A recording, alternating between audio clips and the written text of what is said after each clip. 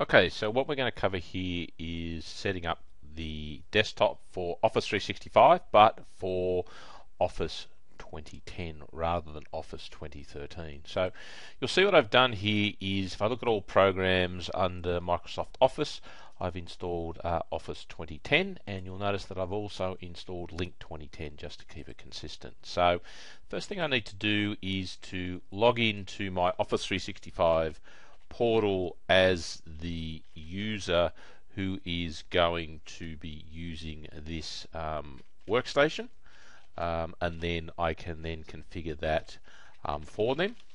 So what I need to do is put in their login details and their password, and I'm logging into the login.microsoftonline.com. So I'll check the box that says keep me signed in just to keep it consistent, and don't want to save the password. Put that in incorrectly, so let me try that again.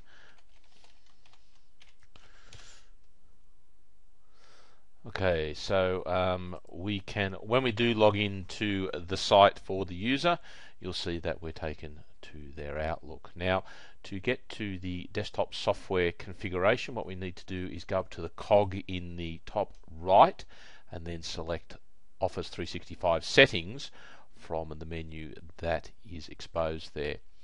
From this screen we select software, the second option on the left, and that will give us the list of software. Now this is an E3 tenant, so I have access to Office 2013, but normally I probably install that, but in this case what I'm going to do is go down to desktop setup on the left hand side there, and you'll see that I now get the option to set up my desktop to work with Office 365, and this applies for installations of Office 2010 and Office 2007.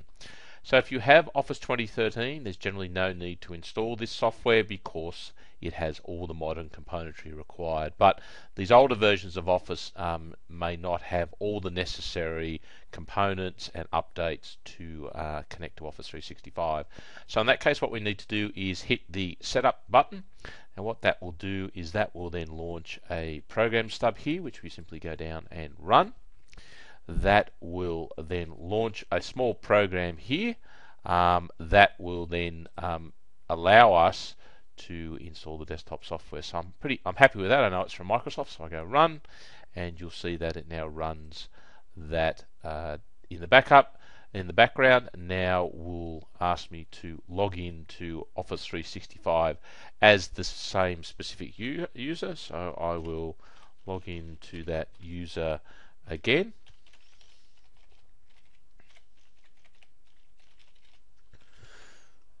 And this time hopefully put in the password correctly, and I will log in. Now that will verify that I have a license for Office 365, and now you'll see that it now runs a configuration wizard. That wizard will go out and it will check the current state of the software installed on my workstation and then report back with what needs to be done and give me the options to select the software and the updates to install. So we'll give that a moment to run. Okay, so our scan has come back and let us know that we need to basically configure Outlook, SharePoint, and Lync. You'll also note that we have 5 important updates that we need to install, and again, all we need to do to have those automatically installed for us is simply hit continue. We can unselect any of these options if we want, but we're happy for everything to be configured, so we'll select continue. So then what happens is we have to review and accept the service agreement, and we accept that, and you'll then see that it starts downloading the software. Now in the top right side here, if we pull down the more details, you'll see that we'll get an idea of exactly what's happening. So it's installed the sign-in assistant, and it's now downloading the update for Outlook and Social Connector. So again, this will take a few minutes to run, so we'll leave it do its business here, and we'll come back shortly.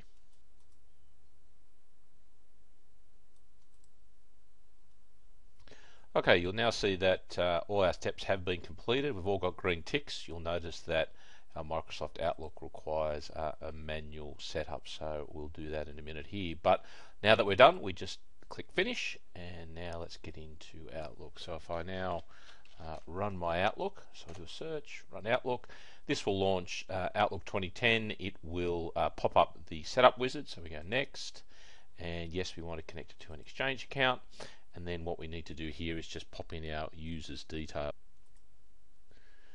Okay, so if I got all the user's details correct, I simply push the next button, and now what will happen is Outlook will go out to Office 365 and verify that account, make sure that it's licensed, and then come back and let me know any other details that need to be configured here. So as you can see, that was a very quick response. It has already found that email address, it has logged into the server, and it has successfully configured that. So I can obviously go in and manually make any configurations or connect to another account, but don't want to do that, just want to select finish. So this will now open my Outlook for me and will launch me straight into that user's mailbox, and I'll be able to use it as though I have been using it on a desktop for a while here. So again, take a minute obviously to configure that, to download the emails into my inbox, but as you can see, I've already got items here in my deleted items. So again, that has successfully configured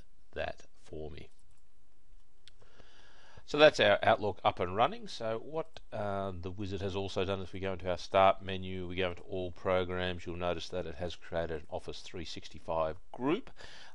That group then has a link to the Office 365 portal, so this basically will take you directly to the user's web console, and here I can get to, for example, my Outlook web access, I can get to my news feed, my OneDrive, and obviously I can then navigate directly to my SharePoint team site. So again, I can get to that by going to sites. Okay, so that's how easy that is to, that's already been done for me.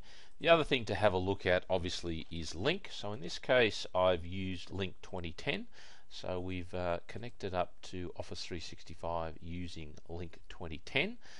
That will then launch. You'll see that it has automatically filled in the correct user details for me as part of that wizard. It's now signing me in to the service. That'll take a moment while it does that.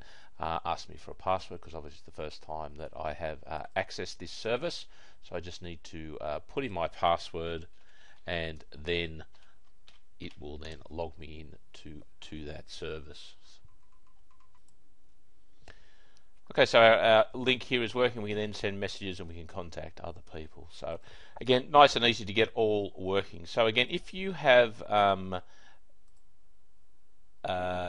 Office 2010 rather than Office 2013 on your desktop, what you need to do is log into the portal as the user on the desktop, go to the cog in the top right corner there, go to Office 365 settings.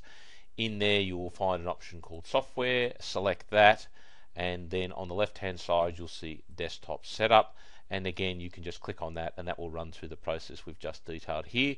Importantly, remember that the desktop setup is only required for Office 2010 or Office 2007. If you have Office 2013, then you should be good to go without any additional items needing to be set up on the desktop. So I hope you got some value out of that video, and thank you very much for watching.